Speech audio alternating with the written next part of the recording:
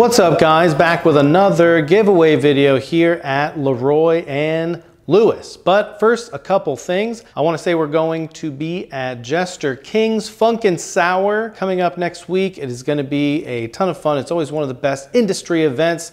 There's some of our favorite restaurants there, favorite breweries and local wineries there. It's kind of a small enough event to where it is just a ton of fun. We don't have to make too much food. We get to hang out with all of our friends and some of the best people in Austin. We are also starting this new series with Keveri, this charcoal oven, smoker, cooker, super versatile. It's this kind of new backyard, kind of box-shaped cooker. It is really versatile and really awesome and a ton of fun to cook on. We're doing a series with them, kind of an L&L at-home series. We're gonna do 4 videos with them in a couple different modes with their charcoal oven. There's like a hotter version, there's a kind of smoker version, there's like a pretty classic baking version, and then there's a pizza version. So we're gonna be making some pizza out there too.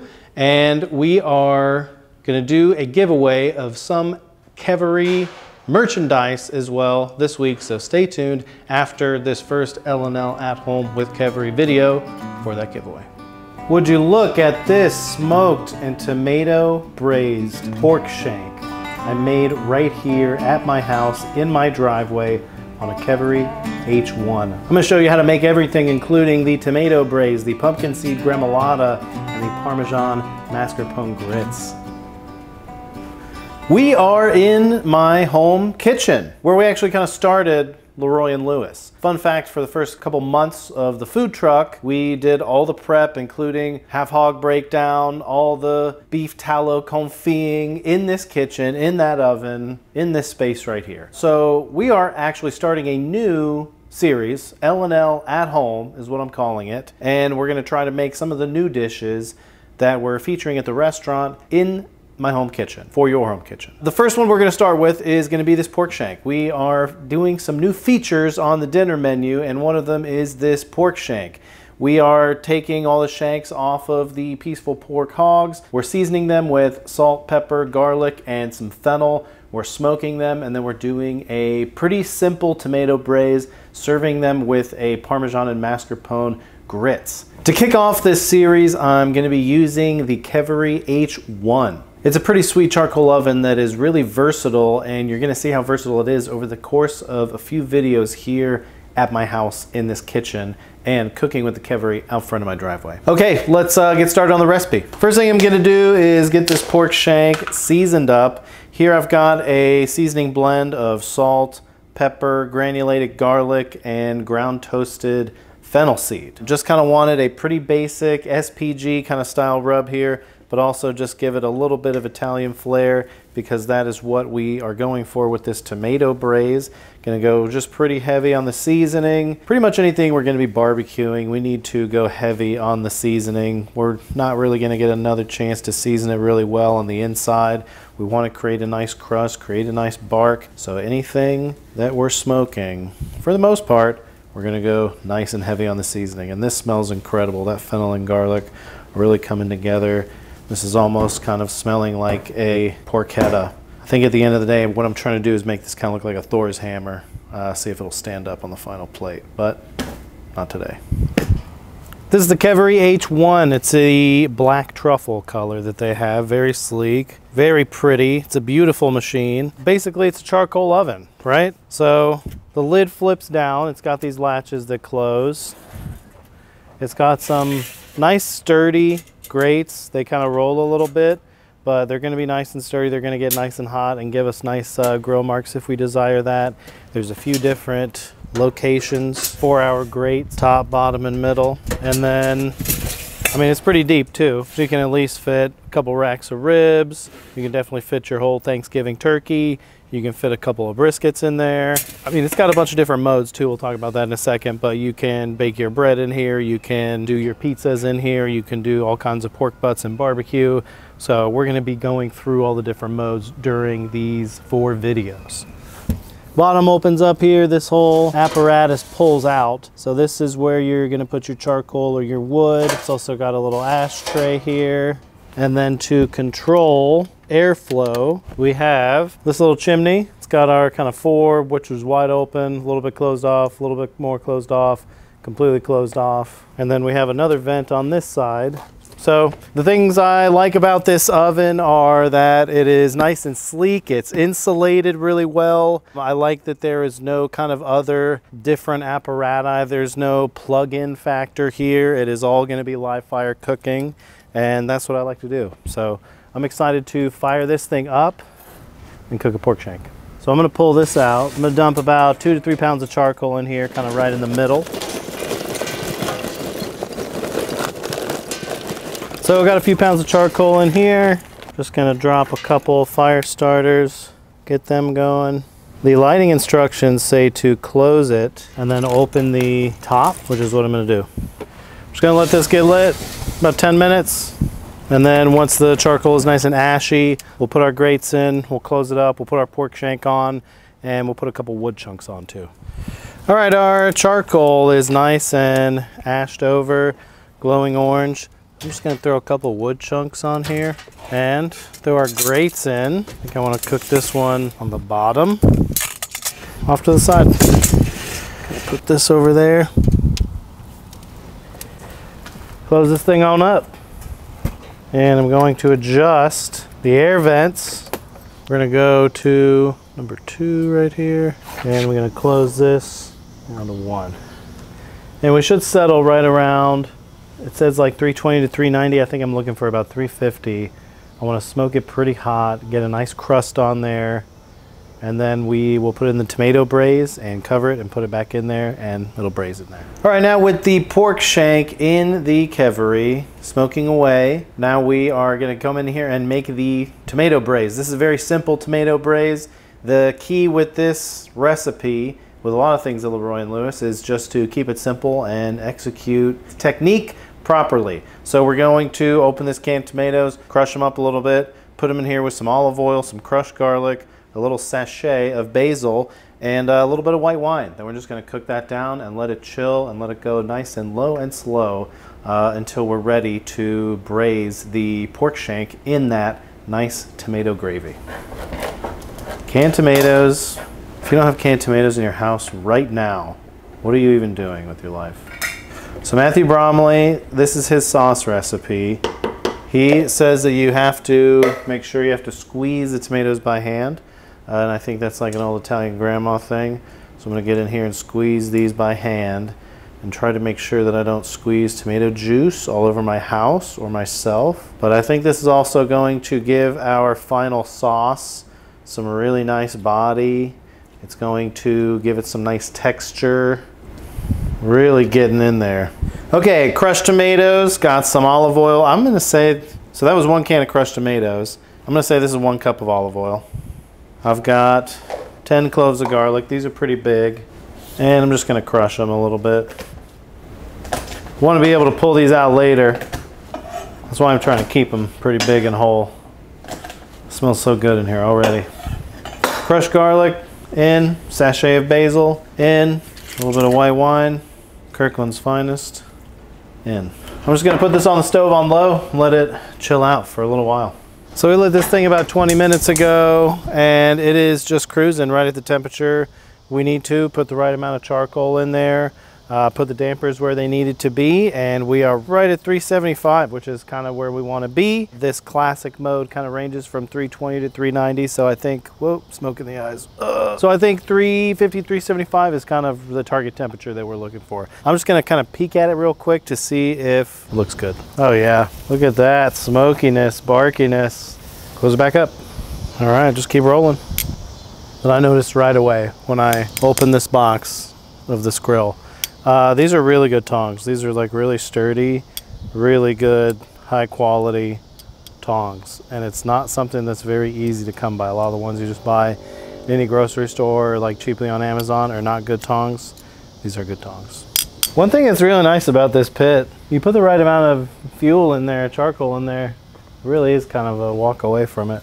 It's like it just does its thing for a while.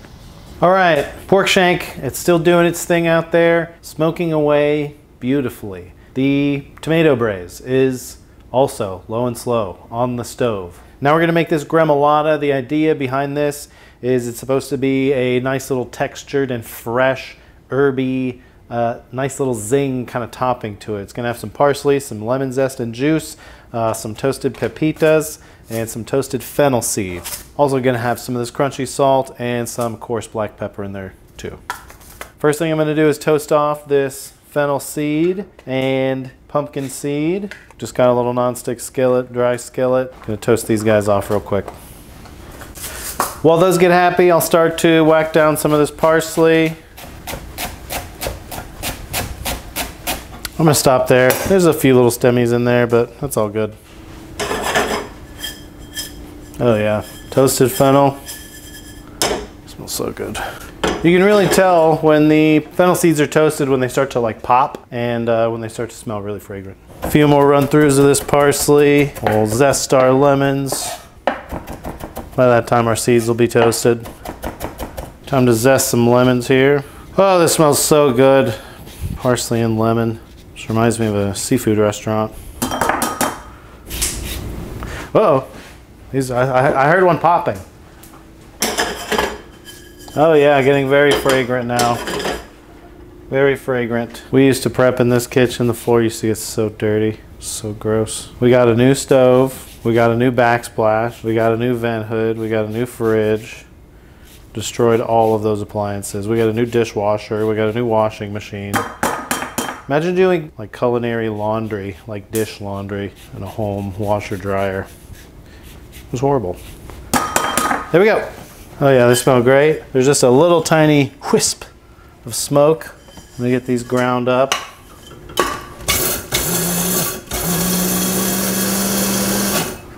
That fennel smells great. Okay, got all my parsley in here.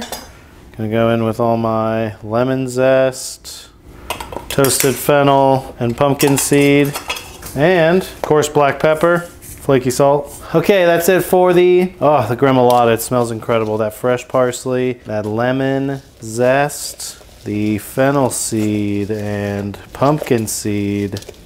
Can you see that? That's gonna be a nice little fresh, herby, crunchy, zingy topping for our pork shank. I wanna taste a little bit of it. Okay, I have a really good feeling when I open this up that we're gonna be barked up and it's gonna be ready to go into our tomato braise. All right, let's open it up. Still nice and smoky. Look at that bark on there. Salt, pepper, garlic, fennel. Just gonna give it a little probe. 155, 160. That's kind of what we're looking for in order to put it into the braise. It's just got a nice little kind of bark to it. Mostly cooked. We're gonna put it into the braise. It's gonna cook down even more. Okay, with the pork shank off of the Keveri, we're not gonna put it in the tomato braise, put it back in the Keveri, and then we're just gonna cook it till it's tender. So the tomato braise has cooked down a little bit. The key with this sauce is just to concentrate the flavor. You've got a very simple sauce, just tomato, garlic, basil, a little bit of white wine and olive oil. Just concentrate that flavor a little bit. And then it's just gonna go in there with the pork. It's gonna get all porky and delicious. We're gonna take the top off kind of at the very end and let it get a little bit smoky too. And it's gonna be a delicious braised pork shank. Tomato braise into the pan. It doesn't even need to come up all the way. If you guys can kind of see that there, it's just barely covering it. So there's gonna be a couple different ways that the heat is working in here. There's gonna be some steam in there, and we're gonna cover it, and so that steam is gonna get trapped and kind of help it cook a little bit faster. So I'm gonna cover this with foil. We're gonna put it back on the pit.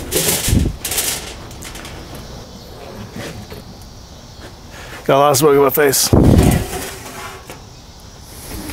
All right, gonna keep let her doing her thing.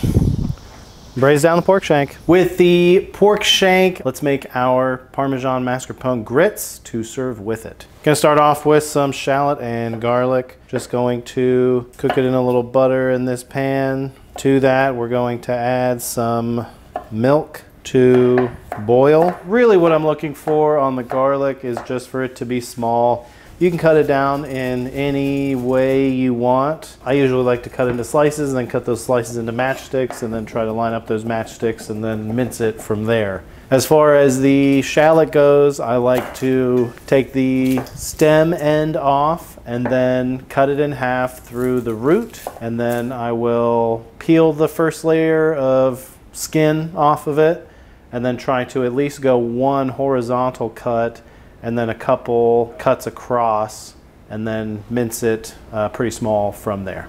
Shallot in the pan. I'm gonna start with some butter, a couple tablespoons, and I'm gonna start cooking this till the butter melts. Vegetables get a little fragrant. All right, just gonna go nice and low to start off with there. Grits or polenta, one of the easiest side dishes to make. Definitely a really good go-to if you don't want to make your own pasta or kind of whip up some potatoes. You can just do any kind of aromatics and butter or oil or whatever in a pan. Throw some milk or some stock or some cream or a mixture of any flavorful liquid in there. Throw in your cornmeal and you've got yourself some polenta or grits ready to go on the side of whatever you're cooking that night. All right, everybody's starting to get happy over here. Our butter, shallots, and garlic. Smells so good. I want to cook this down a little bit. I really don't want a lot of raw garlic taste in the grits. I'm going to kind of try to cook this down, soften everything, really let everything relax. Low and slow tomato braise. It's not low and slow. We're still cooking like 350 out there, but still takes a long time. Anything on the bone like this, worth the wait. Okay, cooked down enough. I'm gonna go in with the milk and just let this come up to a boil. We'll add our cornmeal, pretty much it. Right, the milk, butter, garlicky shallot mix is at a simmer. Gonna go in with my cornmeal, stirring the whole time, and it's gonna thicken up pretty fast. Gonna reach over here and season this. Okay, with the grits thickened up, added a little bit of black pepper. Now, it's time for some mascarpone and Parmesan cheeses. Mascarpone's gonna add a nice creaminess. Parmesan, salty, funky umami. Wanna add these right at the end. Make sure everything gets nice and creamy and melty. I'm just gonna turn off the heat and stir these in. Oh yeah, look at that. Cheesy, gooey, delicious. All right, I'm pretty sure this pork shank's about to be done. We're gonna pull it out and give it a check inside. Normally I just like to use a towel, but since Keveri provided me with these amazing heat gloves, I'm gonna use them. Okay, go inside.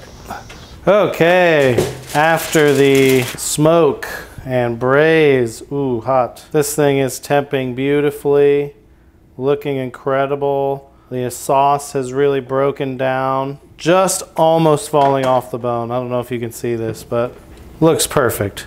Just barely clinging to the bone. Easy probe right through. Just looks really, really good.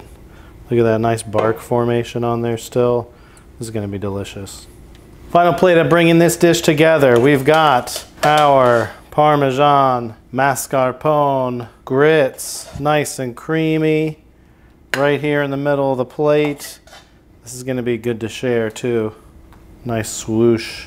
Now, our pork shank right in the middle, standing up nice and tall. Tomato gravy cooked down really nicely. It's got a good oil content and it is just so nice and chunky. All that garlic has cooked down completely. And we're just gonna finish with a little bit of our gravy here. A little bit of that oil makes those grits look really cool too. It's that olive oil, a little bit of pork fat. Can't forget the gremolata. I'm gonna let it fall over, just like that. That's good, it's a little bit more sturdy there. Hands on the gremolata, parsley, lemon zest, pumpkin seed, fennel, coarse black pepper, flaky salt. Look at that thing. Look at those creamy grits. Look at that pork shank, that tomato gravy, that gremolata bringing everything together. All right, time for the taste test. See how tender it is. Oh yeah, look at that. Oh my God, with all the grits and the tomato gravy. Oh my God. Creamy, rich, smoky. Oh my God, this is so good. Nice, perfect dish for fall. Oh God, this is delicious. Mmm. Got a nice little smoke ring on there too. Look at that, this is really good. I mean, I'm gonna eat this whole thing. Okay, last one. That's it for the smoked and tomato braised pork shank with some Parmesan mascarpone grits and pumpkin seed gremolata. We're gonna keep doing these L&L at home. We're gonna keep doing some content with the Keveri. We've got an event upcoming with it, and we're gonna do a few more recipes here as well. And for this week's Patreon giveaway, we have the Keveri heat gloves as just featured in this video. These are for Drew Wilkins. Thank you, Drew, for making excellent backyard barbecue content and for subscribing to the Pitmaster tier of our Patreon. That's the only way you can win giveaways. Subscribe to the Pitmaster tier of our Patreon. Remember to like this video and subscribe to our YouTube channel as well. See you next week.